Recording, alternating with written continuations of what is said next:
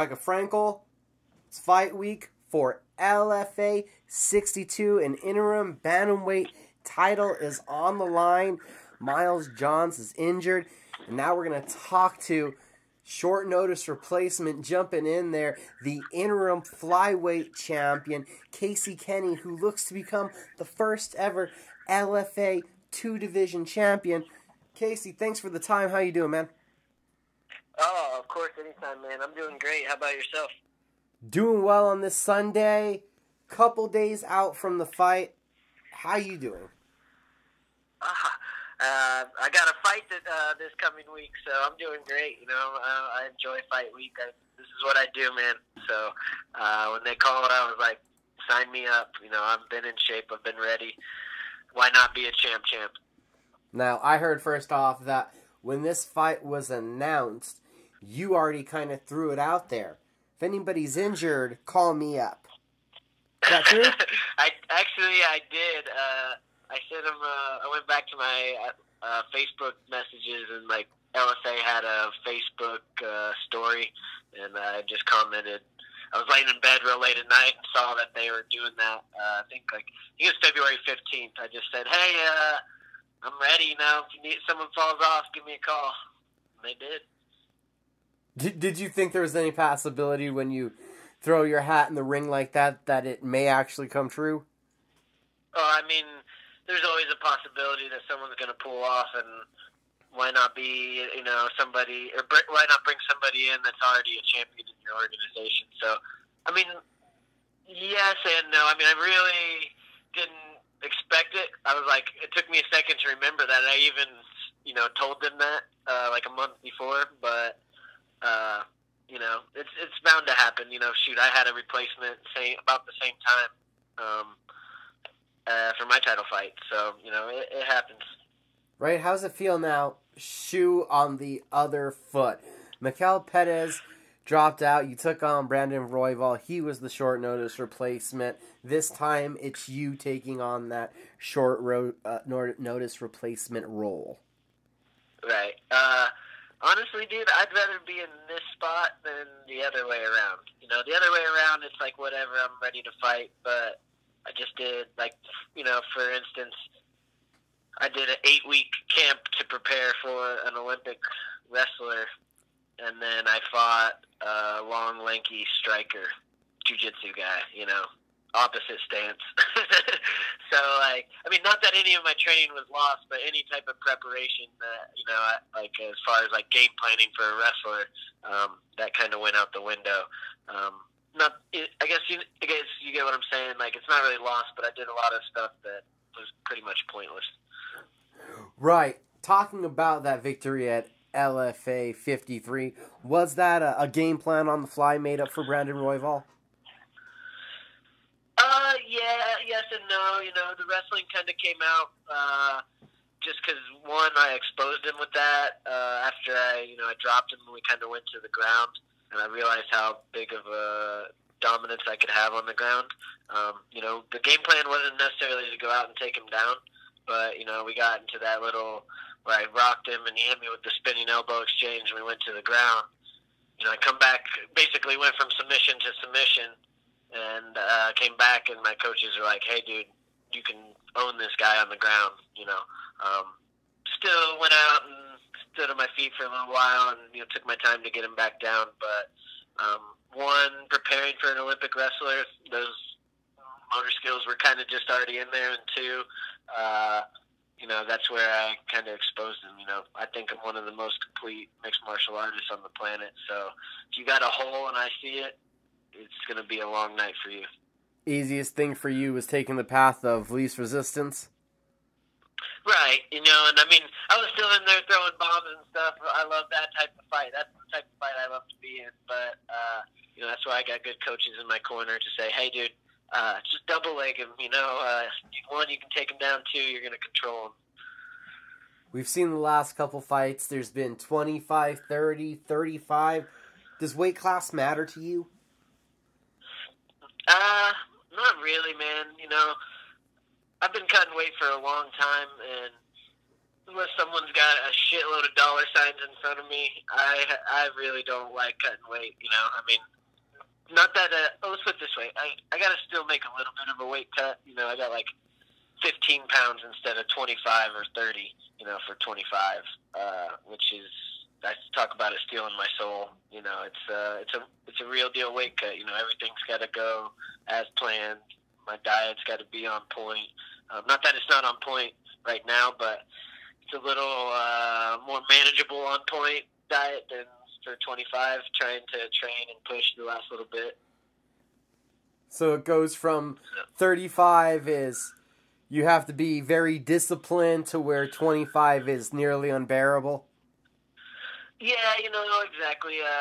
I guess it's just like cutting the carbs and the low energy stuff at 25 where I gotta, I guess run on minimal fuel to make weight, plus also train at a high intensity to, kind of end camp type of thing. That's where, it's not necessarily fun. And then, obviously the last like 10-pound weight, that extra 10 pounds is, it's not fun at all. Sometimes you dread fight week. Sometimes you're all for it. The only reason I would dread fight week ever was for the weight, the weight cut. Not really dread it just because, you want to get it over with, but it's like, damn, I got to make this weight cut before anything else happens. Now it's like, I got to make a little bit of a weight cut, but it's not going to almost kill me. And for where you're at right now, outside perspective, we saw you pick up that interim title, so most people would be expecting either a unification, possibly a defense, maybe getting called up to that next level. But here you are going for history in LFA, picking up that second belt, obviously taking the opportunities that presented itself. But had you had any intentions or thoughts of possibly attempting this feat prior to getting the offer? I've thought about it. Really, defending my belt was, I'm the flyweight champion. Michael Perez, he probably saw that fight, and I haven't heard a word from him since. So he probably doesn't want that fight. I'm the LFA flyweight champion. Michael Perez is in the past. Kind of what's happened with, the UFC and the flyweight division and all that stuff. I already knew I was going to be bumping up to 35. I was hoping maybe I could get a straight shot into the UFC at 35, but instead of sitting around maybe getting that short notice call, I'm going to go make my claim at 35 and snatch what's, supposed to be one of the top belts out there outside of the UFC. And now, just a moment ago, you mentioned you'd rather be in this predicament. So what are the advantages of you've already been in the gym, but you didn't necessarily have a fight booked, and being in this position, taking the fight on short notice versus where you were at last time, being the guy that had already trained? What are the advantages of being in this position? Oh, man, just really not having to beat up your body for a whole title fight camp. I feel like I'm completely 100% title fight ready as far as in shape and, ready to fight. But I didn't really have to do the whole camp. I just kind of, stayed picking away at things and just kind of staying ready, but I never really overdid it. And two, just, man, I'm having fun. I'm having fun. I get to go in and do that. All the pressure's on the guy that's been training for a long time and, was supposed to be the top contender. And now, they're bringing in another guy short notice that he has no idea whether he's been training, not training. I guess there's just too many factors to go into it. But I like being this guy, I guess. One, I get to come in and save the card, too, and, look to make history. I like to do those type of things. Vince Cachero, your opponent, what are some thoughts? What have you learned about him over these last couple days? He's going to come forward. He's going to come to fight. He's not going to back up a whole lot, which that's the perfect fight I've been looking for. So it's the kind of fight I like to be in. He's going to throw some big punches, and his grappling's pretty good. And, other than that, he's good.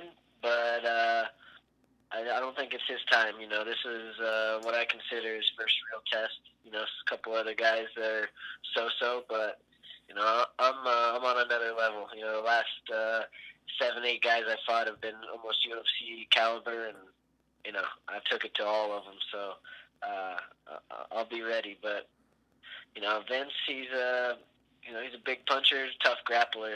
You know, I've seen it a million times. So got a few things up my sleeve for him. You have twice as many pro fights, and you can really talk about it. He has 6, and the last 6 you have been against some monsters. So how can you how do you turn experience into that big of a factor that you can use it as?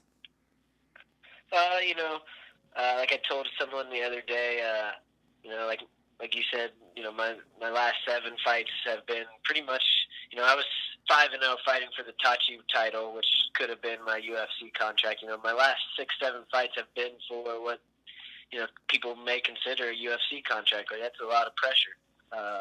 At this point, I'm ice cold with that pressure. You know, twice on the Contender Series.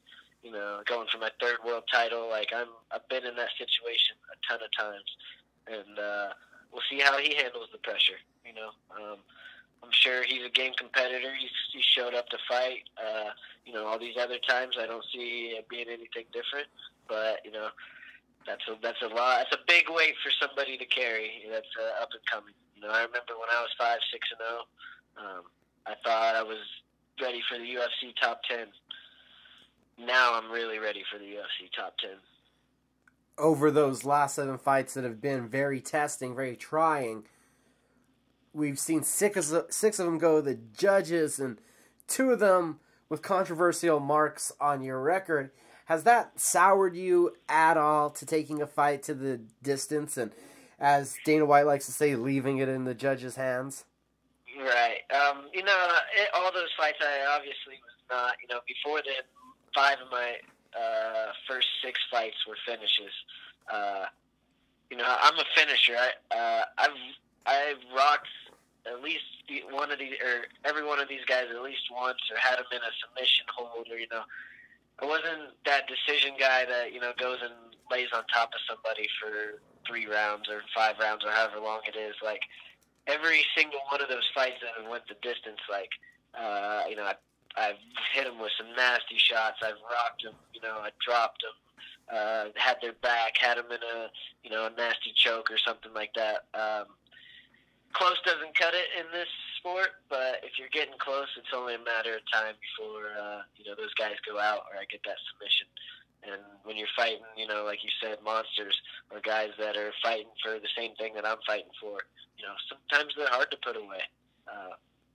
You know, you look at Antolin, I hit him with, on the Contender Series, I hit him with some nasty shots for, you know, the whole fight. And then his next 2 fights, he goes and gets knocked out with like a touch or jab. You know, it's just, sometimes it's a roll of the dice. What would it mean to you to make history, to get that 2nd LFA belt wrapped around your waist? Oh man, you know, it'd make my claim in the Bantamweight division. You know, I feel like I've done that in the Flyweight division. Knocked off Ramon Salazar before. I got the Flyweight title last, so I've already kind of stepped up in there. You know, the UFC vet, a true Bantamweight. But this, I think, is my homecoming to Bantamweight, I guess, like, to let everybody know that I'm here. I'm here, and I'm here to stay, and whatever happens after, I'm okay with it. You know, if it's to the UFC, it's to the UFC. If it's not, you know, I'll keep knocking people down as long as I need to. And then real quick, if you can touch on it a little bit, can you get into what the formula was for this camp? It's a small time, so how do you compact what you need to into it and formulate a game plan? You know, I watched a couple videos of Vince. And, you know, I was kind of already ready to go. you know, I don't like to sit and, you know, pick at my opponents. You know, I get a good look on how they move, what their tendencies are, but, you know, I don't get too caught up in what they're doing. You know, I really focus on what I'm doing and then make just, you know, few little adjustments to what I'm doing judging by, you know, how they're going to move, what they're going to throw. Once I did that, honestly, I was ready, like, first, second day. I knew I was going to be fighting, probably before anybody even heard about it. You know, I had a game plan, ready to rock, you know. And the game plan is not necessarily like, all right, I got to do this and this because it's a fight. You know, anything can happen. I got a very broad game plan. Like, all right, if I go here, I go here. You know, I go here, go here. If this happens, this happens. And then just generally as much as like times a day you were training and as amount of training you were getting, you were already working as if you were in camp mode. Yeah, I mean, I'm training once, twice a day, 6-7 days a week, all the time. You know, the UFC, they called me when I was 5-0, before my first Tachi fight, and I've kind of been in that, hey, stay ready, you know, on deck circle for pretty much then. And, you know, I've taken little breaks here and there, like after fights, but 2-3 weeks after I win a fight, it's like, hey, I could be getting a UFC call, a short notice call. And, you know, I've had a couple close calls, and I was ready. I've said yes to all of them. So, you know, I've just been ready, man. Just been ready. And, you know, in the fight world, that's a good thing. Right. Better to stay ready than have to get ready. Exactly. Friday night, it's LFA 62. Casey Kenney looks to make history. You got some keys. I know you can't share too much of your game plan, but you got some keys of things that'll be pivotal in this fight? Yeah, you know, just establishing, you know, my range, kind of establishing the pace of the fight. You know, not letting Vince come out and bully me. I mean, you know, he moves forward, throws big punches, grapples. He's kind of, you know, a bully fighter regardless. And, you know, myself coming up from a smaller weight class, I'm sure that's something in his head, you know, what he wants to do. So, you know, I guess just not get bullied around and keep moving my feet, and I'll be good to go.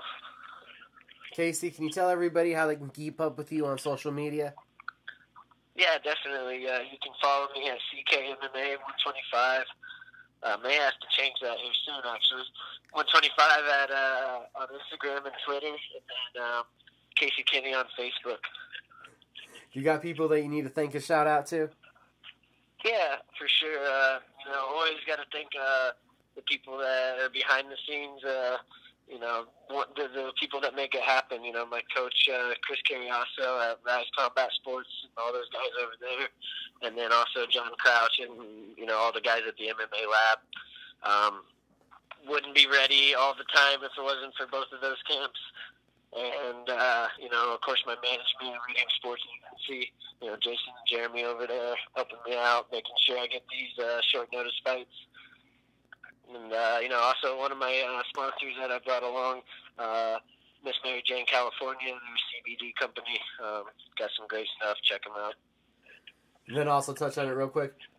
Is the driving hard? I know you commute between two gyms. Is that driving hard? Sometimes. I'm used to it now. You know, it's a couple-hour drive, but, you know, it's worth every second. I never think that, oh, man, I'm wasting my time driving around. And I guess if you have that mentality, that's when, you know, the training's not really worth it, and the drive kind of becomes, you know, a pain. But I'm loving everything I'm getting from both, so I'm going to keep doing my thing. Great. Again, everybody, Access TV, Friday night, LFA 62. If you're in the Dallas area, it's at the Bomb Factory. You should be there. Again, Casey, I appreciate you so much taking some time out of your Sunday to give me a little chat. Oh, yeah, of course, man. Anytime. You have a good one, sir. Hey, you too.